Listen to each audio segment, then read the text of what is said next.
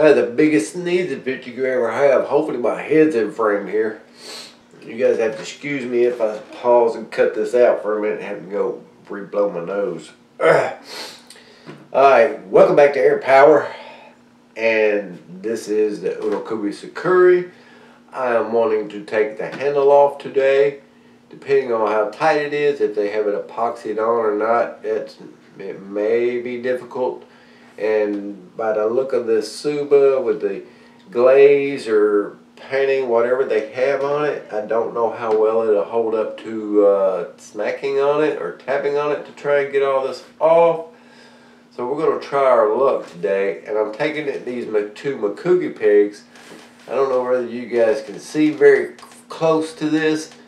These two Makugi pigs, one is here, and the other is up here. I'm going to try and, I'm taking it, they go in this way, because I can see them from this side, and this side they're kind of hidden behind the Ito, which is the wrap on the Suka, the handle, sky, whatever you want to call it. I'm trying to find my rag here. As long as I don't blow my nose on it, because that rag has oil all over it. And I'm going to turn it this way so the blade sharpness is not pointed towards me. Let's find this first Makugi pig here, which is right up here behind this here wrap. Try to tap it out here with my my little punch.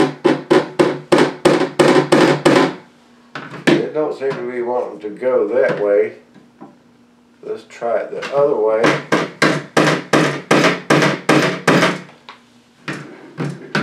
Doesn't seem to be wanting to move here. I would figure it went in that way, but maybe it went in this way.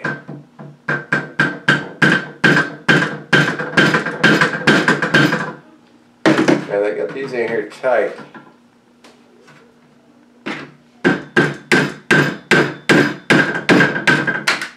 Okay.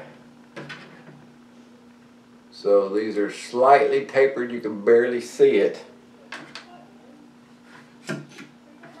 Alright.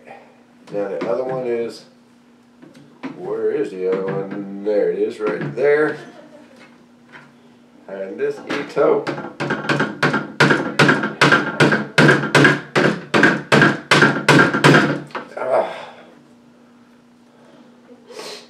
You guys have to excuse my nose. Just I had a sneezing fit as soon as I started the record button.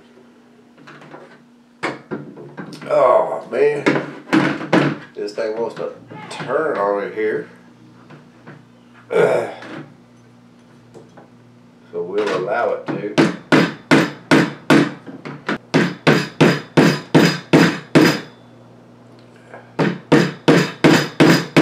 They make a little hammer and a little pin thingy for this.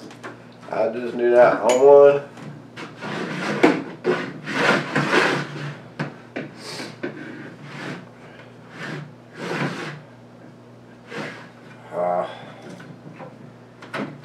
Sometimes this can be a headache, especially when your Suba is wanting to turn with you. My vise is out in the shed where I usually do this, but there's no way to get the camera going there. I do not know if this one does go the other way, because this don't want to move that way, hardly. I don't know, guys. These things are hard to get moving better that way.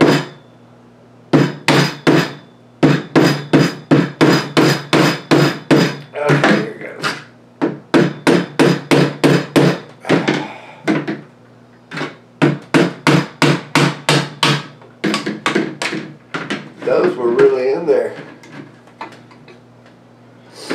Set those to the side.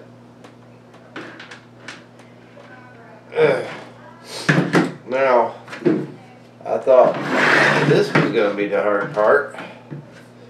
Usually you would have to do this, and the blade would vibrate out of the Suka. This one seems to be in there pretty good.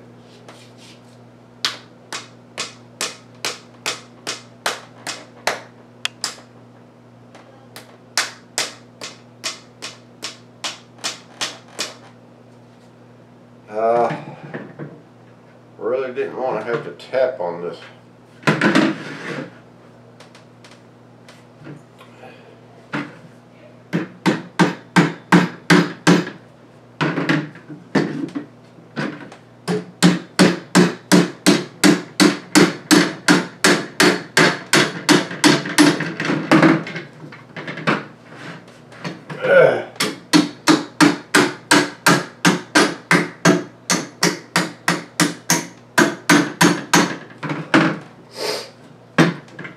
Tell you, this thing was over here pretty good.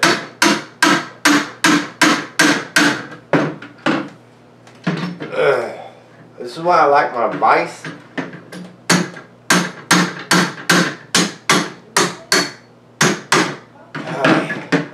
See if we can get it to come loose a little better. There it goes, here it goes. Alright. There's the Suka. There's the Fuchi.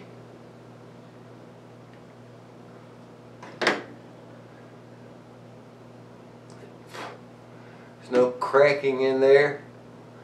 These are Samagao paddles. They're not fully wrapped around there.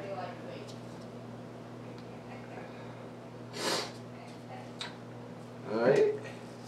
I don't know if you guys have ever seen the rest of it. It has like a dragon themed Manuki in it.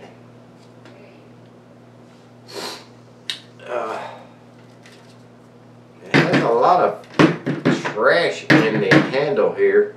I don't know if you guys can see all that trash on the table that I just got out of this handle.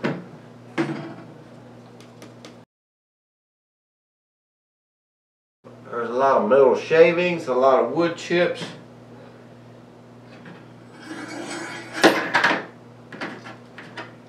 There's one of the Seppa.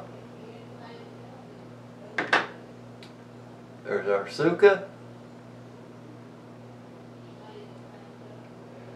Really heavy, made out of cast iron probably. This iron Suka. I don't know about cast iron, but I'm sure it's cast, but our other Seppa is on here pretty tightly. We're going to leave that on there. I just wanted to take a look at this. These holes are really rough, have burrs.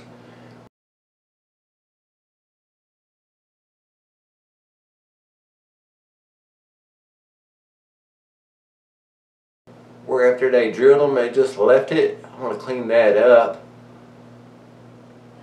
All in all, the tang on it's okay for $170, $180 something sword. Can't expect much out of it, but I'm gonna clean those up. So okay, excuse me, I have to blow this nose. All right, I'm back with you guys. Let's set the katana down over here. Let me move some of this stuff here out of the way.